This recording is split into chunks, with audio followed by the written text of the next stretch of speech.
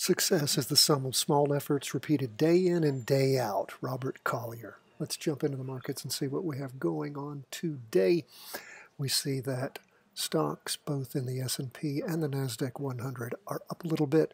Bonds swinging back just a little bit. Gold up 2. Bitcoin, of course, down again. Let's first take a look at where we are on the S&P 500. A little bit of an update. Didn't change anything on our STC Indicator. Still in the red, still lots of downward pressure. We saw it happen a few days ago where things bumped up for a day and then trundled down again. Still at a negative 15 on our success multiplier formula.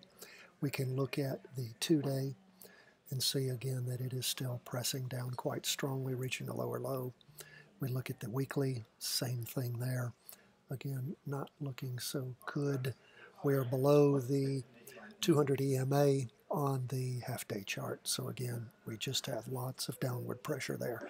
What do we see on the NASDAQ 100? Again, up for the day a little bit, less than the S&P, up 0.11% versus 0.46%. Again, still everything in the red. We look at our 2-day, still reaching a lower low most recently.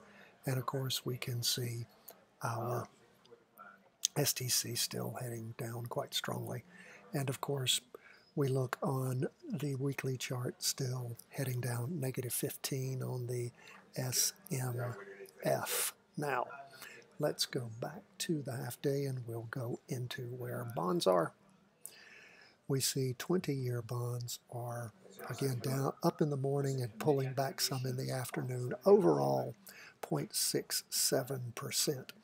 We see the STC still spiking down. We look at the 2-day. It is heading down also. And we look at the weekly. And again, heading down, down, down. So a bit of a pullback, both in stocks and bonds for the day, or I guess we could call it a pull-up. But nothing spectacular happening. Still lots and lots of downward pressure. We take a look at gold. And what do we see there? Again, gold passed through the 200 EMA on the half-day chart back on the 2nd. And then we see things again just sort of not sinking as low as they did on Monday morning, but still heading down with that STC. 2-day, again, lots of downward pressure there.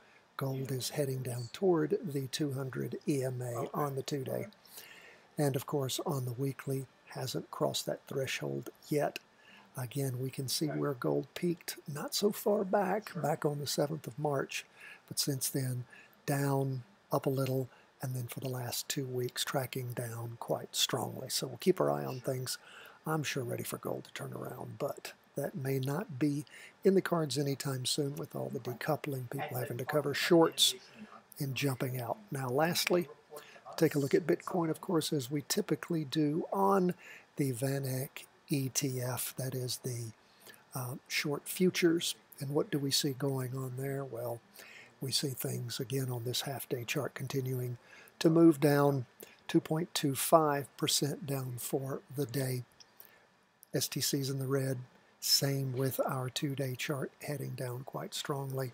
And of course, the weekly, it's been in the red for quite a while, going into the 1, 2, 3, 4th week of, again, strong down movement. Just keeps moving down. How low will it go? We don't know. We just know we're not in it now. That is where we are, folks, on Wednesday. I am traveling tonight, heading over to the UK.